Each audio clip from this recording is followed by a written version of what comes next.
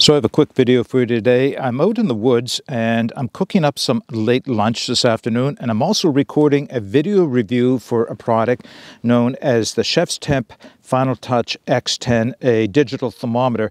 And I just thought you might be interested in seeing the setup that I'm using. So I have my Firebox Freestyle set up here on the ground, and underneath the Firebox Freestyle, I do have a fiberglass mat because, of course, I am on the forest floor and I'm just being extra cautious. But I'm also using the coffee spit to suspend what is about a 3/4 pound pork loin there. And then I have a windscreen wrapped around the outside. Now, the idea here is I'm building on something that Steve Despain did recently in one of his trips out to the woods, where he cooked a steak off of the side of his stove.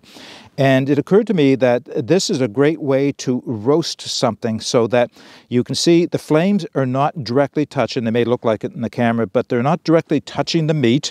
So they're just outside of the reach of the flames, but they are getting radiant heat from the flames and from the stove itself. So as the stove itself heats up and radiates out the back, that heat is being captured by the windscreen there, and it can only go in one place, which is up. So it not only is the piece of meat being receiving heat directly from the front as you see it, but it's also receiving heat underneath as well.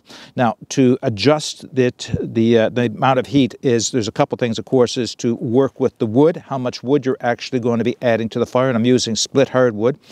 But I can also move the stove back and forth, so if I think the flames are getting too intense, I just grab the pan that the Freestyle is sitting in and just pull it back a little bit away from the meat. But right now it's working out perfectly well. Ideal. I'm really quite happy the way this is working out. So that coffee spit is quite the thing. It's the first time I've used it out here in the woods, and it's working out well using the Freestyle in the Bushcraft 6 configuration, 6-sided rectangle.